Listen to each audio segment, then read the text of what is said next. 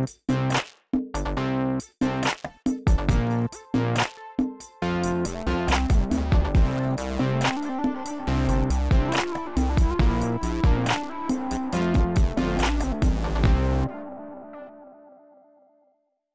everybody, it's Norm from Tested. And it's Jeremy from Tested. We have a very exciting episode of projections for you today where we're going to talk about a headset that's not out yet. No, it's not. It's the Pimax, the world's first Raspberry Pi powered VR headset. That's it at all. Okay. There's a company called Pimax based in China, and they've been working on a bunch of VR headsets for a long time. And they're launching a Kickstarter campaign today for their high-end 8K headsets. Yeah, so it's pretty cool actually. It's 8K, lots of pixels. Yeah. 2 4K displays, one for each eye. But I think maybe even more importantly, a huge field of view. Right, and that's I think a byproduct of the way they're arranging this display. So a quick refresher, the headsets that we have currently that you can buy on the market, whether it's the Oculus Rift or the HTC Vive, they use 2 panels as well, but they're oriented in basically a portrait orientation and a combined resolution of I think 2160 by 1280. Now we have seen some prototypes, for example, the LG VR headset that we saw at GDC this year. That was basically a Vive clone though, for all intents and purposes, right? Right, with a slightly higher resolution, so very slightly, not very noticeable for us, but a same field of view, 100, 110 degrees there. That one was a 2560 by 1440, then also split between 2 eyes. And people developing headsets and researching VR, the next step logically was going to be 4K. You know, get a 4K display in the headset and split that between the 2 eyes, and that would still be significantly higher than what we're getting right now.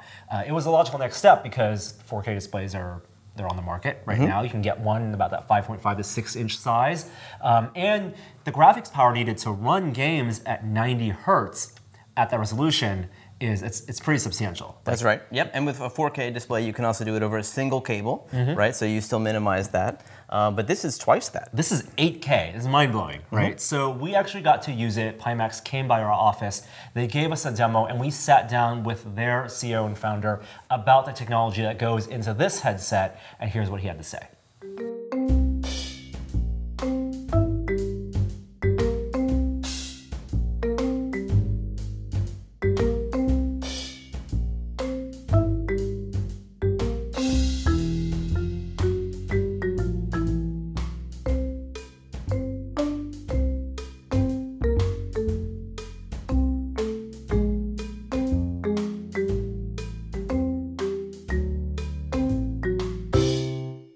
Thanks so much for coming here, Robin. Can you tell us a little bit about the Pimax 8K headset you guys are launching soon? Yes. Pimax were first created for the 4K VR headset last year, and we want to upgrade to 8K for the premium resolution and also with the wider field of view. So this is your prototype here. Yes. This is 8K. It's very big. I've seen other companies do this similar. So is the idea one 4K display here and one 4K display here? Yes. What type of displays are these? Oh, it's a new type of display. It's not a standard traditional LCD. It's called customized low persistence liquid display. So this display can reduce the response time and also increase the refresh rate to get the more smooth when you move your hand, to get the more experience VR. So traditionally, we know low persistence displays have only been made with OLED displays up until now, and the idea is that the display is off until it gets a new signal in which the new image is flashed and then it is off again. Is it the same principle with the LCD display? Yeah, it's similar. It's based on LCD. Mainly based on LCD techno, but we optimize for the process, and also we select the special LCD liquid, and so the switch time will be reduced to the same level with the OLED. I see. Yeah, because the OLED, the resource is very limited, so we want to improve the traditional display technology and special for VR application. And this runs at 90 hertz. Yes, 90 hertz. Are you manufacturing the displays yourself, or are you working with a third-party partner to? Yeah, we're working with our close to our partners, and we have our own optimization for this technology. So I'm curious how you get 8K into the headset from a computer. I mean, do you need a massive computer with 2 video cards and a lot of power in order to deliver 8K to the headset? And how is that done? Is that over HDMI? It's a good question. This is 8K. There's around 16 millipixels. So if for the average GPU, we can upscale to the 8K. So we added the special video processing module in our headsets. The headset has a built-in scaler. Yeah, is that right? Scaler. I see. So when you input below the 8K, for example, the 2K, 4K, or 5K, we can upscale automatically in the headset. And can I, if I have the computer, can I also do 8K directly? Yeah, I can. sure. Yeah. Okay. It's a very expensive computer. Yeah, I think it's maybe 10, 2 or yes, with the tiny time. Right. And for if you wanted to run at native resolution, if you have a GTX 1080 Ti, it's still through the same cable. You have enough bandwidth in the one HDMI cable for 2 4K displays. You need display port. Oh, DisplayPort. Yes. DisplayPort can do 8K. We need 2. You need 2. Okay. Yes. Got it. And this supports 2 DisplayPort inputs? Yes. Okay. We have one side here and one side the other one. So it's two version. So it's for the high-end CPU and computer, we can provide the Netflix 8K input. So we need 2 HDMIs. But for average computer, we can maybe use one. Right. Yeah, cable is enough. Oh, so am I to understand that there are 2 different models that when you buy it, you choose to have the version with 2 inputs or the version with the 1 input and a scaler? Yes. So the consumer will pick. They'll pick which version? Is that right? Depends on their computer power. Right. And yes. On the version that most people will likely get, to do a scaler, is the scaler only on the one model, or scalers on both models? It can scale on both models. Both models. We need to for the native resolution support. We need more complete design. So the cost will be high than the regular ones. So if I was developing for the Oculus Rift or the Steam VR, the HTC Vive or something, those are SDKs I bring into Unity or Unreal or whatever I have, and I can export those at those field of views, right, which is much more narrow than yours. How do I get my games to support this field of view?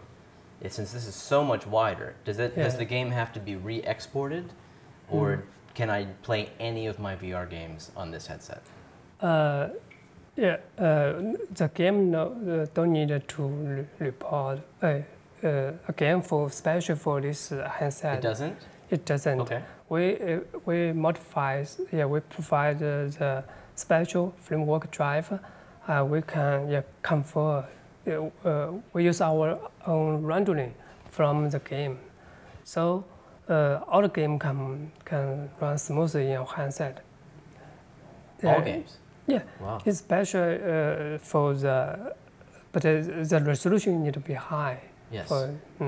But you're able to render with a wider field of view. Yeah, it's our algorithm to implement this. This wider rendering. And a different distortion too. Different distortion for the image to match your lenses. Yes. Can you talk a little about those lenses and what type of lenses to get your 200 degree to field of view and have it be clear throughout? Yes, I think the Finesse lens, we call it the next generation. We optimize the option design to reduce the glare effect. So, and also the big lens need a complex design and also manufacture. So, but we overcome all the things, and we can, we can achieve the wider field of view for the new optical design.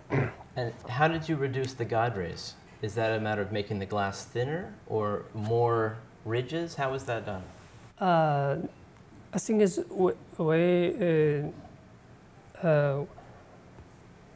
we combined with the traditional lens design and with the Finesse, and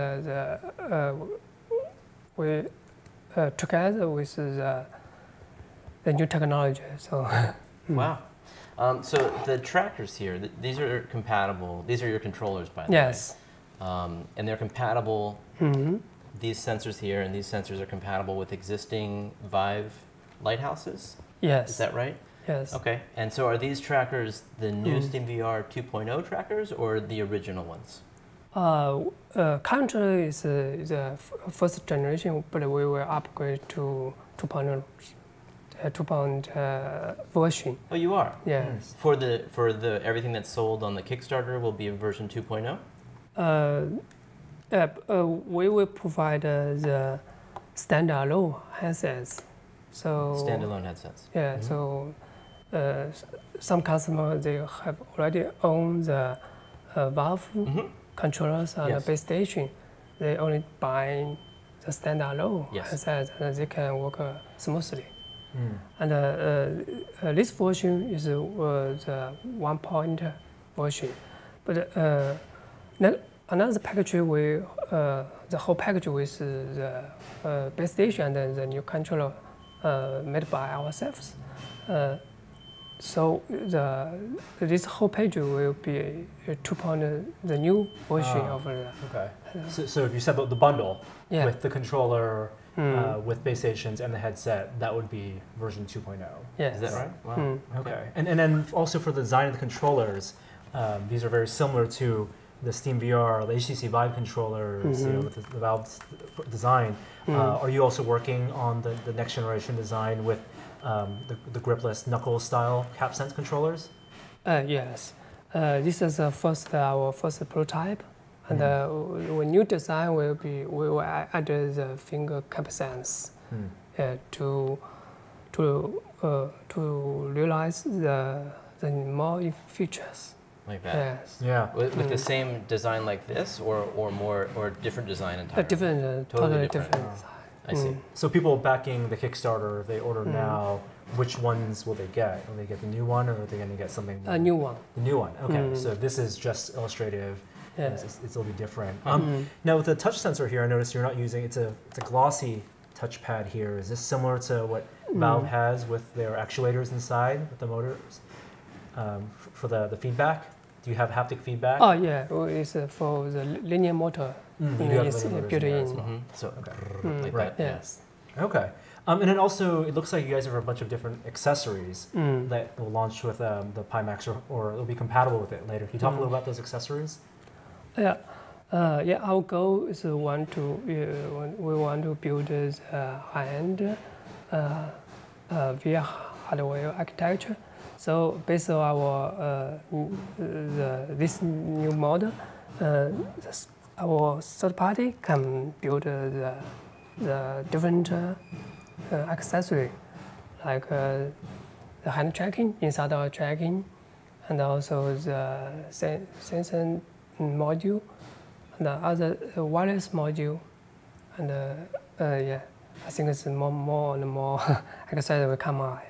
So you won't make those yourself? You would like third parties to build those, or will you also make accessories yourself?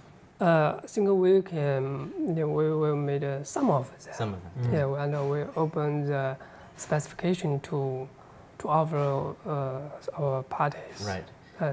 You mentioned a scent module? Yes. Is that right? And that would mount underneath yeah, here? underneath here. And then I can smell things? Yeah, some coffee and the flowers. Do you have that working? We have the partners, and they build the demo. Wow. I think it's maybe later on we will show the demo for public. I'd like to smell that. Yes. How different is what we tried today than what you're going to ship with the Kickstarter? What's still left to do? Is there more revisions on the hardware or on the software? Oh, the ID design is fixed now, and we optimize the mechanical design to try to make light, and we'll cover this lens using maybe the unity design. Can you talk about these? These are prescription lenses? Yes. Is that right? And you can order these with whatever prescription you need, and then they magnetically attach to the inside.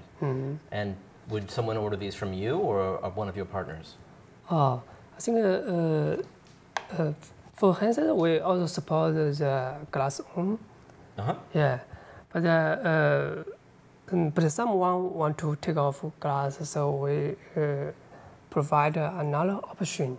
Yes. For those guys, so they can order from our website. We will produce the right lens for them.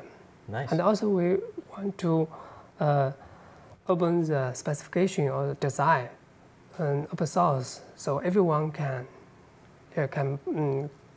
do produce it by themselves. Do you also have an eye tracking module? Yes. That will attach in the same way? Yeah, the same way. And it's a camera that watches my eye. Is that right? And is that developed by one of your partners, or is that also you? With our partners. With your partners. And with the eye tracker, also we want implement the full field rendering, so reduces the requirement of the GPU. Right. So especially for 8K. So you'll be able to do foveated rendering. Yes. Wow. Okay. In terms of rendering, something you guys also talked about is something you're calling brain warp. Can you explain what type of rendering that is, how that allows you to run at, you say, higher than 90 frames per second? Yeah. It's a brain warp. With the brain warp technology, we can enhance or double the frame rate to reduce the latency, the host latency around 10 milliseconds. But the displays are still running at 90 hertz. Yes. And we have the two separate displays, so we have the opportunity to do the brain warp to get less latency, and especially for some season when you move your head very fast, and for some customers they are very sensitive for the motion sickness. Is this similar to asynchronous time warp, that kind of technology? A little bit difference for the SW. I think there's some difference with the SW. So we'll combine those algorithms, and in some case we will enable brain warp, and also the end user can disable for this functionality. So it's an automated feature that just turns on, much like ASW, and the user should not know it's on? We will do more testing for the application, and we want to offer the option for the end user. If end user can, they can disable this function as they like. One application I think would benefit hugely from the resolution is virtual desktops or even virtual theaters. Are there enough pixels in this 8K display to give me a full high-definition 1080p movie on a screen that's in front of me somewhere in VR? Yes. Is that enough pixels to do that? Yeah, I think it's for the movie, especially for the landscape movie. So the wider field of view will working very well. Yeah. You also have another headset with your launch. There's the 8K is the very high end. Yes. And even on the end, there's the 2-input version. But it sounds like you're launching this 5K version first. What's the difference between the two other than just the resolution? For 5K, I think it's special for the business edition. So we provide the OLED version. So for OLED version, it's for the 8K and the 5K, the different resolution, and also maybe the color, a minor difference with the color saturations and other things. It's a different panel. But same field of view. Same field, same tracking. Same size panels. Yeah, same size. Same size panels. Okay. Very cool. Yeah, and you guys have a Kickstarter that's launched now. When you estimated to ship your high-end, highest-end 8K versions? Do you know when that's supposed to ship? I think we will start to ship the end of this year, and two, different bundle. So we'll provide from this year, the end of this year to Q1 next year. Awesome. All right, thank you very much. Thank you. Okay, you're welcome. All right, so Norm, what did you think? I mean, we got to put the headset on. My first impression was that it's super wide, like it envelops your field of view. Right. What did you think about the pixel clarity, though? The screen, so the display, as Robin was saying, it's an LCD display. And a big fear for me going into this was, can two LCD panels give you the benefits that OLED has? High contrast, very bright screens, and also low persistence, more importantly. That's the technology in the OLED panels that lets you basically not have smearing because the image goes away very quickly. And when there's no data, you don't see anything. So what you see is exact movement. And I think they achieved at least the low persistence in the LCD because there was no smearing for me, moving the head really fast back and forth, moving it around. But just like you, the wide field of view, I think, was the big benefit of this. I mean, it certainly is a huge impact. It's one of those things where once you try it and then you go back and put on a current generation headset, you're like, oh. Feels like binoculars. I'm wearing a scuba mask. Right, and even though that's not to say that you can't play great VR, we have great VR experiences with the current headsets. That goes without saying. The content is focused in the center, and the content that we were using, we played Fruit Ninja VR. What I tried to do is see if I could play it, in my periphery. Now, something that this doesn't address though is the rendering of the game itself, because the game developers have to enable wide field of view for you to actually get the full benefit. What the Pimax software is doing is kind of distorting, and so it's almost like watching a 4:3 movie on a widescreen TV. It's not that bad. That's horrible. But it's the same concept. It's the same concept in that it's stretching out the edges to fill your extra field of view. In the center, everything is clear. That's it. So it's like one of those modes that a TV has where it'll be like adjusted widescreen or something like that, right? Yeah, that's what I meant. Where it takes the center and it tries to keep that 1:1. Right. And then it takes the edges and it just yoink, and it stretches them way out. And that is very, very evident. Now, does that matter? Your peripheral vision is extremely blurry.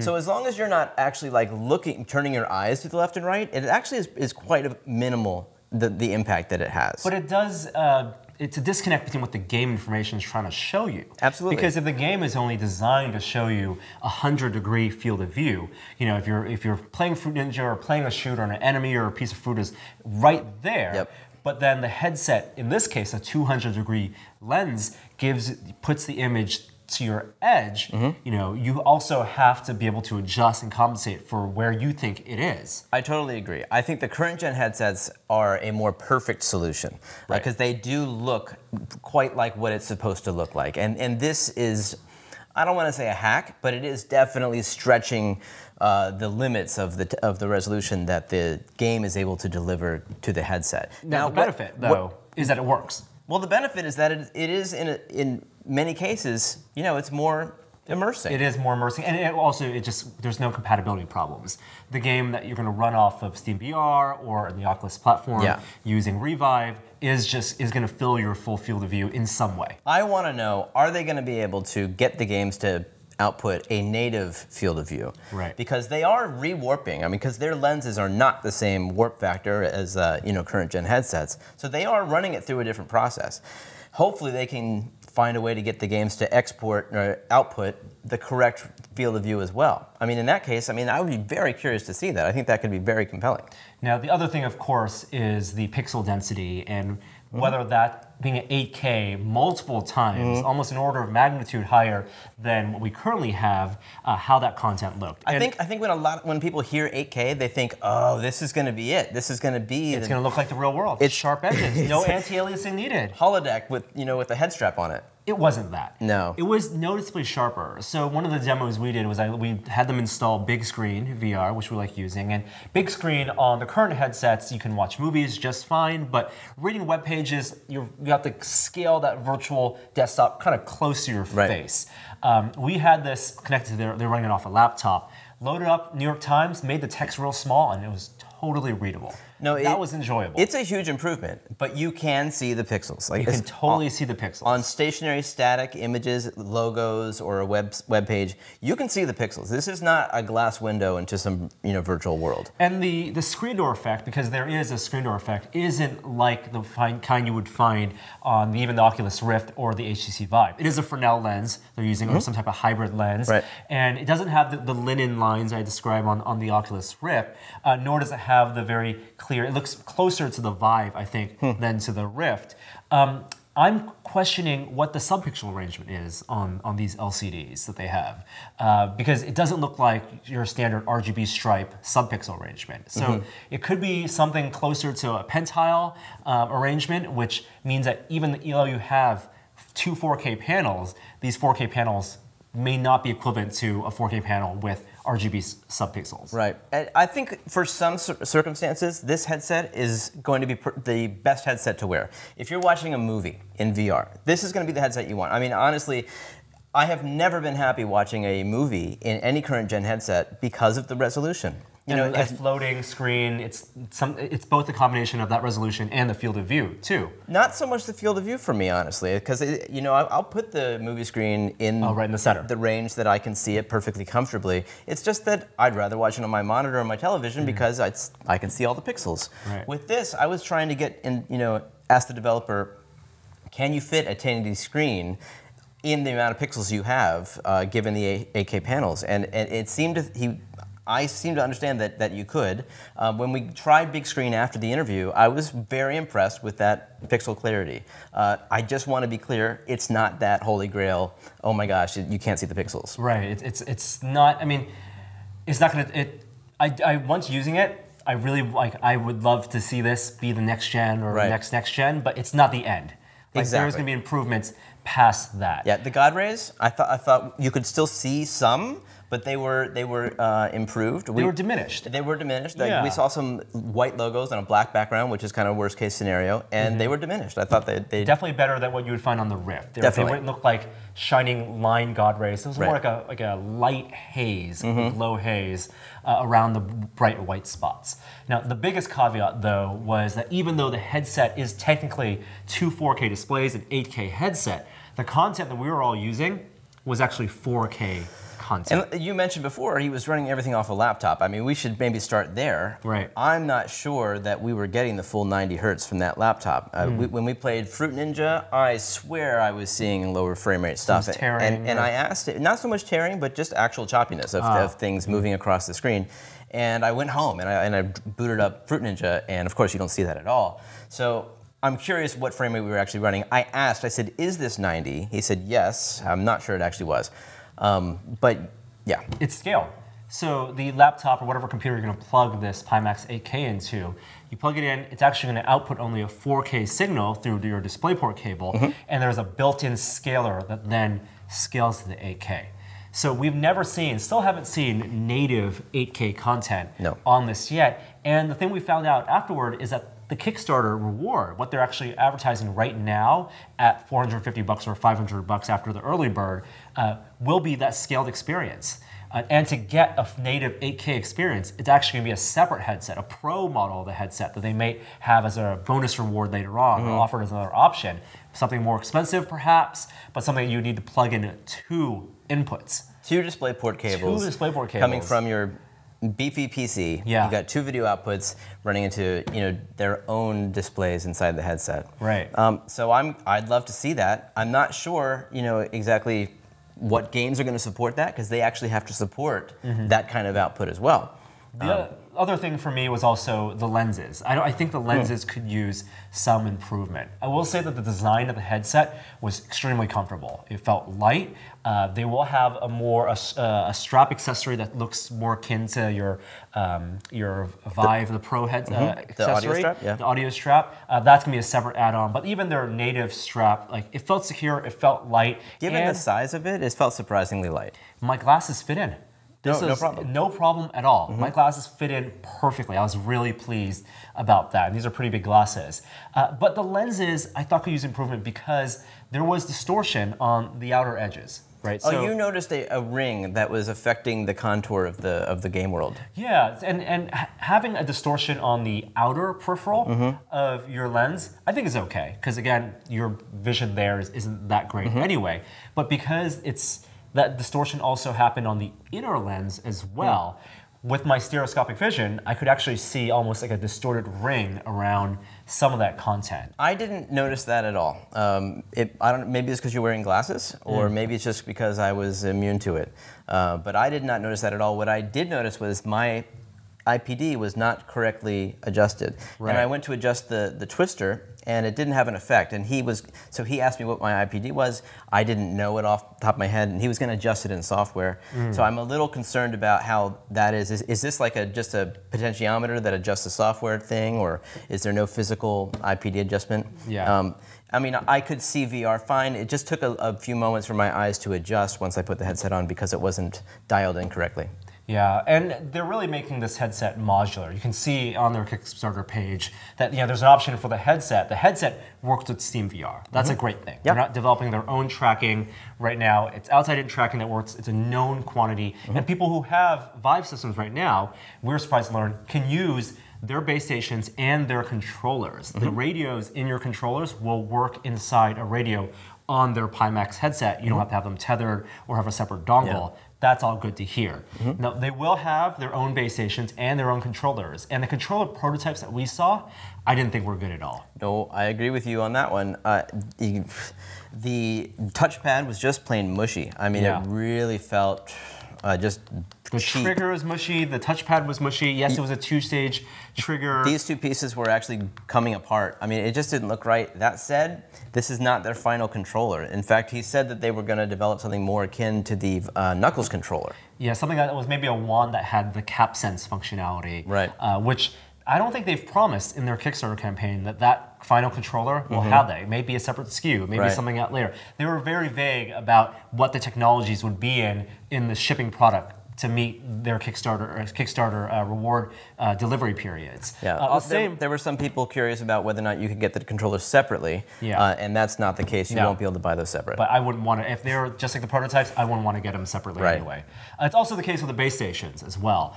Whether they'll be using the version 2.0 Lighthouse tracking system or the 1.0. Valve has suggested that all developers move towards the new tracking system because the new trackers will be backwards compatible with the current lighthouses, but the new lighthouses will only be compatible with the new ones. That's right. So whatever they're shipping now, if it's based on version 1.0, you'll need to use you'll have to use the old ones. And if you're planning on upgrading to version 2.0, hopefully they said that's what they're going to ship with. They have a version 2.0 Lighthouse in the works, so we can only hope that if people are backing their Kickstarter using that tier, that they're going to get the version 2.0. There are also accessories. Modules.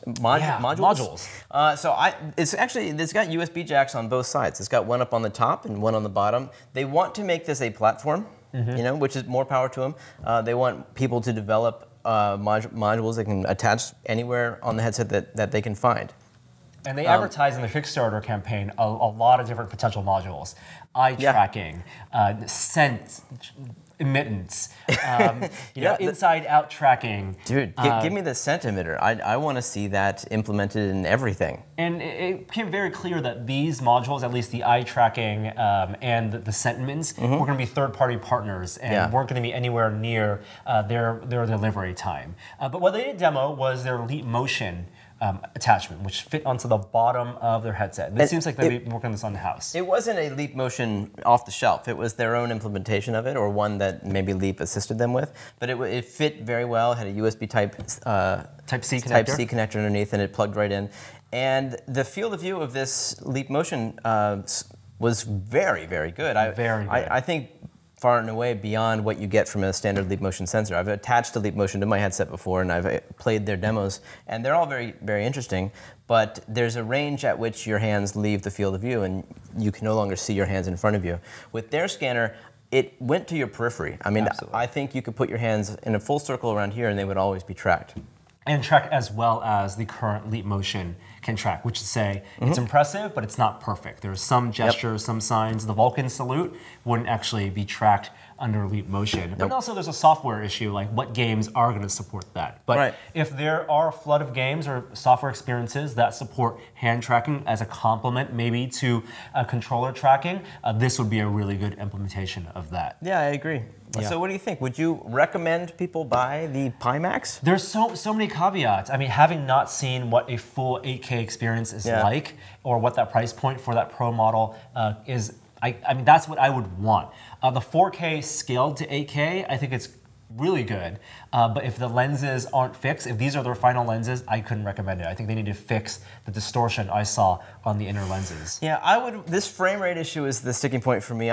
Since I saw that choppiness in Fruit Ninja, I want to see it again on a proper PC. I want to run games on my own system where I know what to expect, and I want to see if it delivers as smooth an experience as what we get from current gen. Yeah. If that's the case, I would say the headset alone, matched with original Vive controllers, is very compelling. I think for movie watching, probably for driving games, when you want to see things in the distance or a small rear view mirror, for virtual desktop use, this is the best experience you can have right now in VR, purely for the resolution. That's right. The field of view is something that you don't appreciate so much until you try going back to the current gen, when you really notice just how constricted it currently is.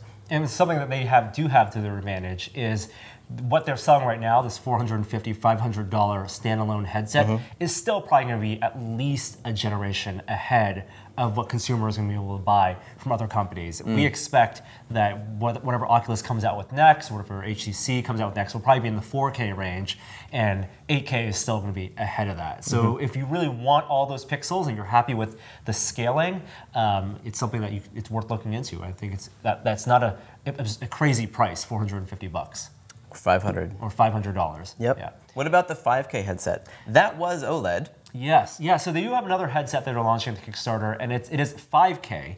It is OLED. They had a prototype, wasn't using the same OLED panel, so we couldn't really speak to the image quality of that. And the demo we saw with that headset wasn't a demo where we had to read small text, or it was a mostly dark demo. It seemed more akin to current gen resolutions, though, in terms of the pixel density and screen door effect. Yeah. But it'd be interesting to, I mean, I'm glad that they are still working on an OLED solution, at least on the lower end. And it still has that wide field of view, 200-degree field of view, so you're going to get those benefits still, the field of view is certainly immersing, but I want to see that solved. I want to see native field of view. I don't want to see a stretch field of view. Yeah, so that's our impressions on the Pimax 8K VR headset. It's if you're interested, they do have a Kickstarter campaign, and we'll have a link to that in the description and comments below. But we'll be back next week with another episode of Projections. Feel free to ask us more questions, and we'll try to relay them to our PR contacts over at Pimax as well. But until then, Jeremy and I will see you next time.